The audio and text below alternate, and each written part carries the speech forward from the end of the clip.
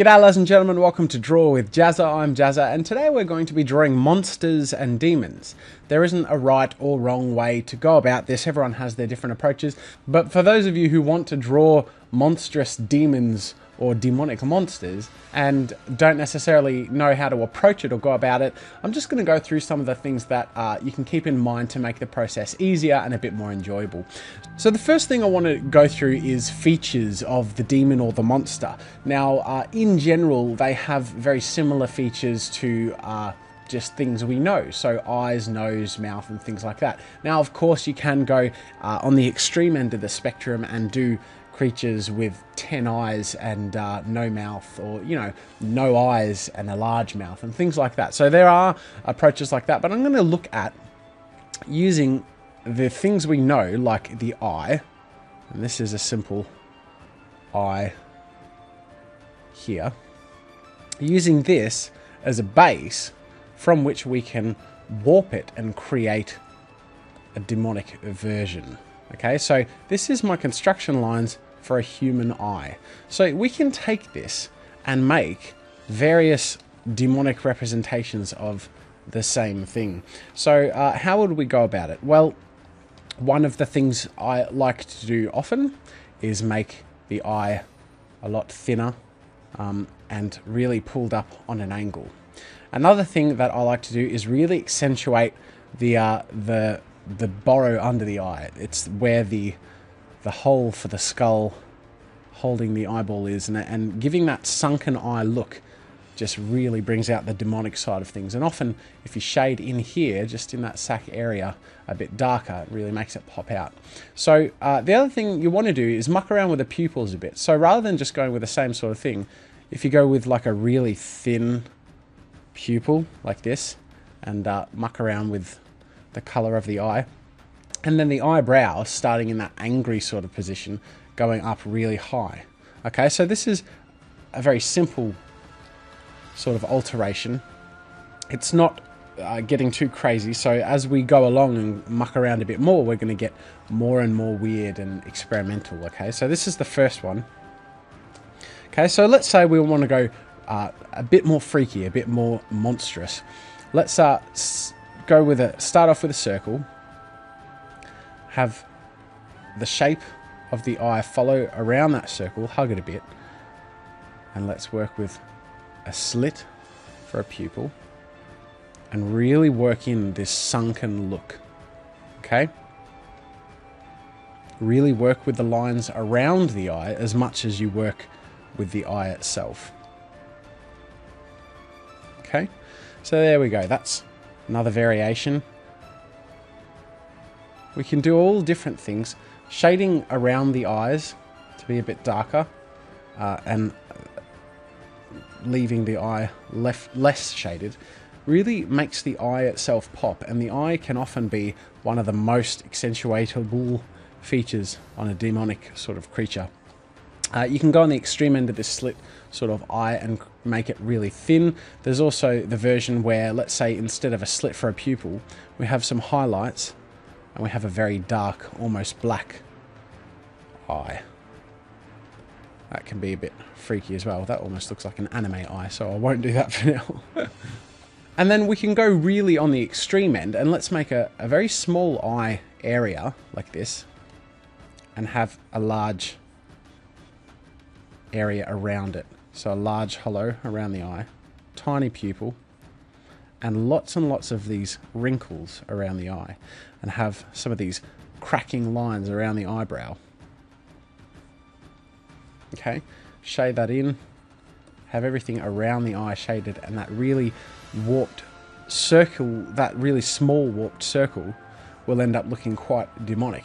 Now, in isolation, these don't look very demonic, but as you'll see after we go through some more warps and features of various things, combining them and warping the geometry of the construction of the actual face will make a very cool sort of effect. So there are some eyes, and I'm going to go through now and create variations on other things like mouths with teeth, noses, ears, things like this.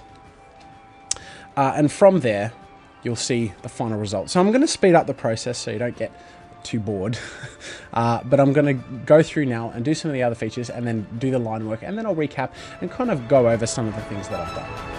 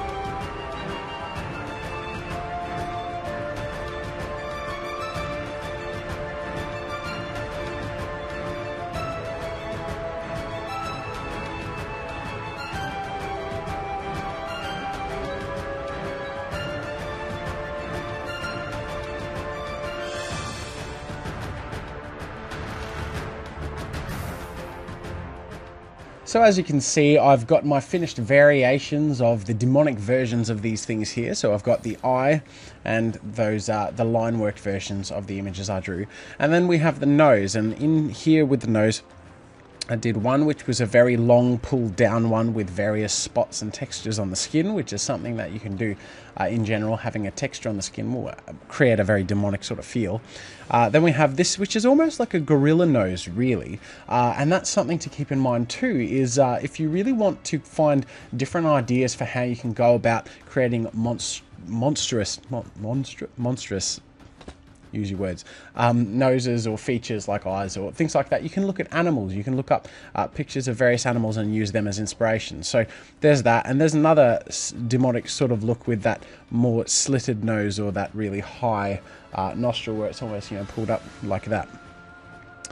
Here we have the mouth, so just a human sort of looking mouth, and then we just did a few variations here. One thing that I find very useful in creating a very grotesque look is really bringing up either the upper lip or bringing down the lower lip and showing a lot of gums and accentuating the gums by even making the teeth smaller. So here on the bottom we can see that we have these needle teeth, these really small teeth, and showing the gums, and that can create that really sort of creepy look, which is cool too.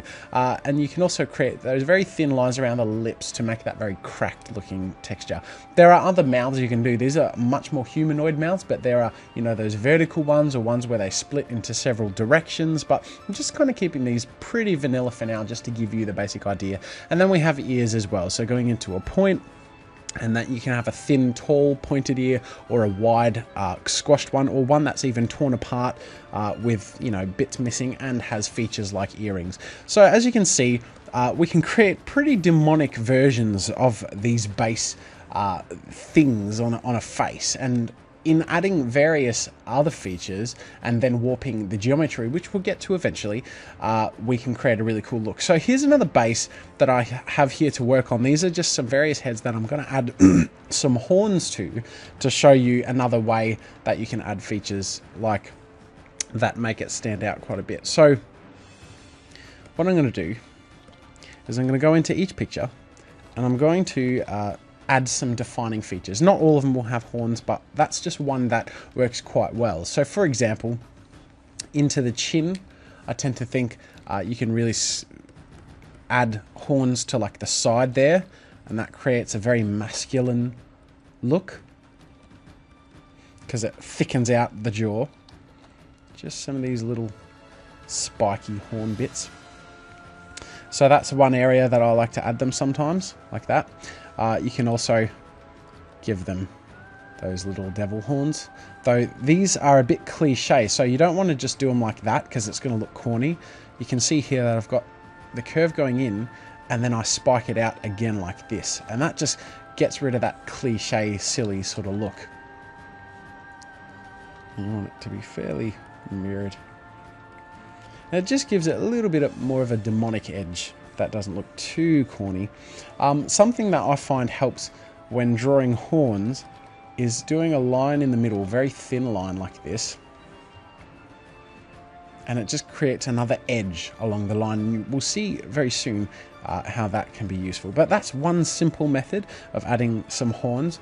On this one, let's go really big. Let's go some like a big beefy minotaurish horns. So we're going to start up here, and they're going to be quite thick, right?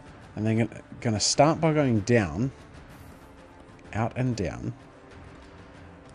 and then they're going to come up again and spike here.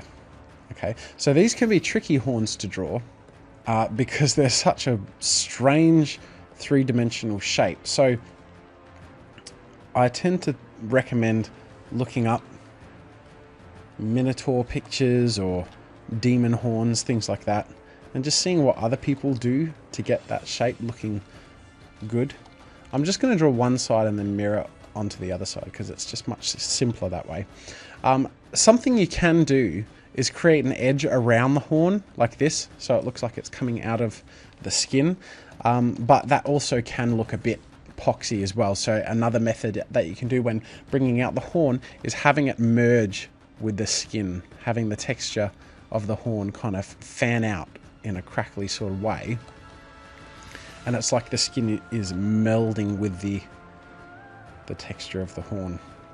Okay, so I'm not a huge fan of this actually. I'm going to flip it around the other way. I'm going to have the horn go out and then come in and up. So it can be quite difficult to get these strangely shaped horns to work well. But when you get something that looks relatively decent, see, I'm not too fussed with this one. I think it works well. So I'm just going to mirror it and put it on the other side like this. And there we go. That's the beauty of Photoshop.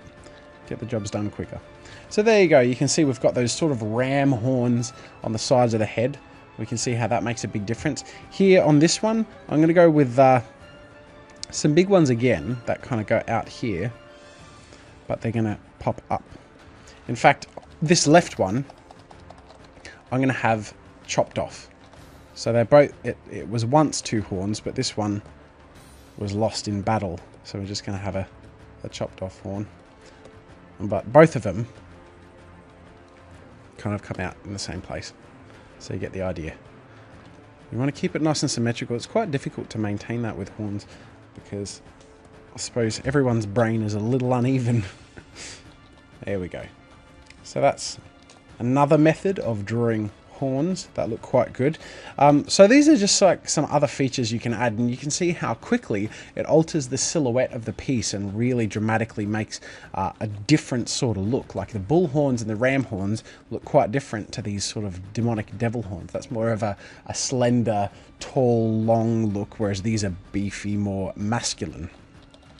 And then of course you can do things like having mohawkish things that spike out and follow along the spine, or even fan out like this. You have horns that give it a sort of crowned look, which in a strange and creepy way can make your demonic character almost look like some sort of a demon king. You can do that just by adding the features that add the silhouette of what you're trying to get the look of. Yeah, so you can also do that with shoulders, things like that. Other features, for example, things like veins are very useful to have. So just kind of making them pop out along the main areas. You do want to kind of have a rough idea as to where veins would appear on the body, but having veins can be quite cool. So you can see here the finished result of my tinkering, adding the line work on these things. So we've got over here on the right, I've got different textures on each of these horns. So on the right, you can see that I've just gone with those sort of straight lines just to add an edge in the middle of the horns and gone for a really sharp sort of look with the horns. Here in the middle, the ram ones, we've got this sort of webbed, bony sort of look. Over here, this is much more of a decayed look, just really sort of wavy lines, which I tend to prefer out of all of these looks. It's just a bit more natural and monstrous. And then over here on the left, we've got a bit more of a spiked, cut up sort of look over here, as if shards of something sticking out, and then the veins. So you can see how these features, these things can add a really defined look. And now, what we're going to talk about is warping natural geometry into something much more unnatural to really accentuate the demonic, monstrous look. Okay, so to start off with a reference, over here on the top left, I'm just going to draw normal geometry. I'm going to draw my circle, bring it down. I'm going to draw a 3/4 view so it's a bit easier to kind of see everything's shape. You get the idea. That is my human head, and I can use that as a base to draw the rest of the head. Now, when drawing demons and monsters, we want to really push the boundaries quite a lot, and the more you effectively stretch this geometry, the cooler it's going to end up. So, for example, we might start off with a circle, maybe a little smaller, and really bring the jaw to be a lot bigger. We can see how already it's starting to look interesting. So let's bring the mouth up here. Okay, and let's bring the eyes over here and the nose up here on the same level as the eyes. And already we've got an interesting place to start. Okay, so let's bring the eyebrows out to be really wide and quite thick, so have them stick out. Have the ears really low, shall we?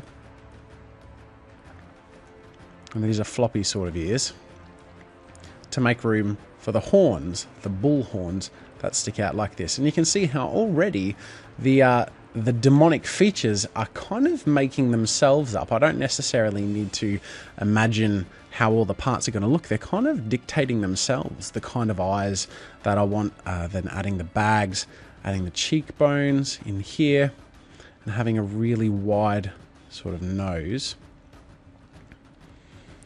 And the upper lip, sorry, is pretty much invisible. We've got the lower lip here, really pushing itself up. And we're just going to have just a couple of these teeth pop out. And I think this demon would be most effective without any kind of obvious jaw. So we're going to have a really thick neck. It's like the head goes straight into the neck. Okay, and I wonder if it would look any better without a chin. See, I kind of like that. So now we're really warping it. We're not even going to give this thing a chin. It's just going straight into the neck. And that is the demon. Okay? So already, by warping the geometry, you can see how fun the process of creating the demon is. Okay, so got a reference there on the left. Let's muck around a bit more. Let's do a couple more. So the geometry here on the right, we're going to go, let's muck around. Let's go really long oval for the base of the skull. So this is going to be a much longer sort of demon. We're going to go really gangly here. So the eyes will be quite high, and the mouth let's make quite low. And let's give this one no obvious nose. So let's give it really small eyes. I think smaller eyes are much more threatening looking and creepy than big eyes. Big eyes tends to be associated with cuteness, like chibi eyes and things like that. Whereas smaller eyes, like spider's eyes, like bug's eyes, and it's just a little more eerie when there's too much room on the face. Okay, so with this one, we're gonna kind of pretend like we're treating it like an old man, right? So we're gonna really elongate the features and just work with wrinkles. And for this, I'm gonna bring the top lip. This is gonna be interesting. So originally I was gonna have the mouth here with some sort of teeth popping out, but I'm gonna really muck around here. I'm gonna really muck around. I'm gonna have the top lip up here and the bottom lip here, but the teeth will be down here. So all of that area is gum, just to be freaky. And already, look at that, it's lending itself to the features. You know, once you just kind of pick the things you're going to muck around with, you can really just use those and fly with them. Really have the bottom lip droop and get that really wrinkly look. And let's give it some big bottom teeth. And this one will have a neck, quite a long one. Let's get a bit of a narrow skull up the top here. There we go. And let's give it some horns. Maybe not down there, because I don't want it to look too beefy and masculine.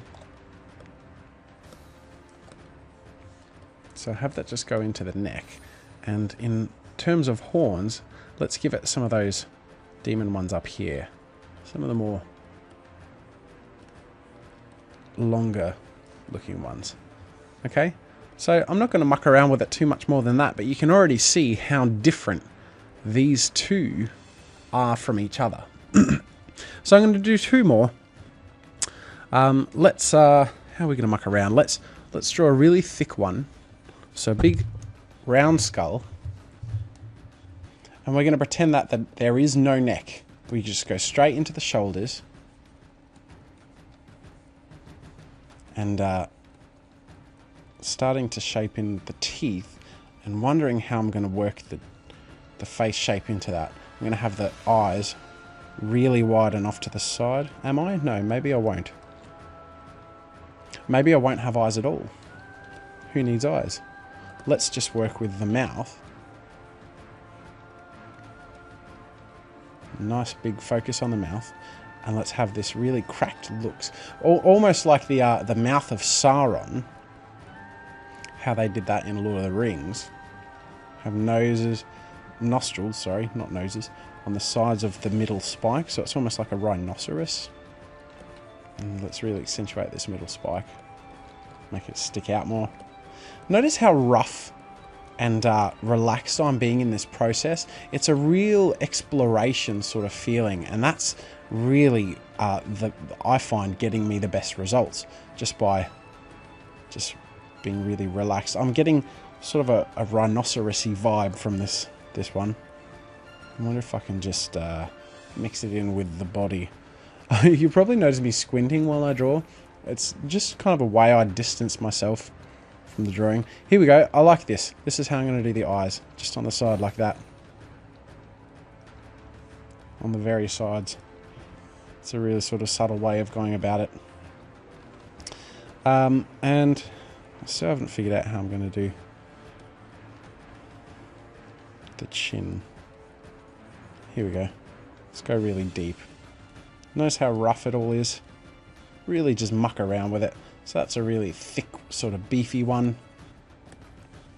And over here, let's go with a much more humanoid looking one. And let's see how demonic we can keep it looking with normal humanish proportions and then demonic features. So let's really accentuate the eyes. Really low, sunken sort of pockets under the eyes. Bring out the cheekbones. Let's go for an almost human nose, really stretched. Let's give this one those Minotaur sort of ram horns. Although I tend to feel like the ram-shaped horns work best on beefier characters. Like this dude on the left would look quite good with the ram's horns. But for now, like I said, I'm going to keep the human face shape and then really add the features. So have these eyebrows kind of work up into the ram horns, really warp the features to work with each other, and have those lines continue throughout the face, and maybe some spikes. See how explorative it is? I hope that's a word. If not, I'm silly. And you get the idea. So you can see how with warping the geometry and then adding the features after, the creation process kind of lends itself to what the result is. It really leads its own process. So I'm going to go through now, speed up through the line work and really add some different details and things. So like perhaps this dude in the middle, I'll give some veins. And you'll see that I'll go about adding different textures and things like that.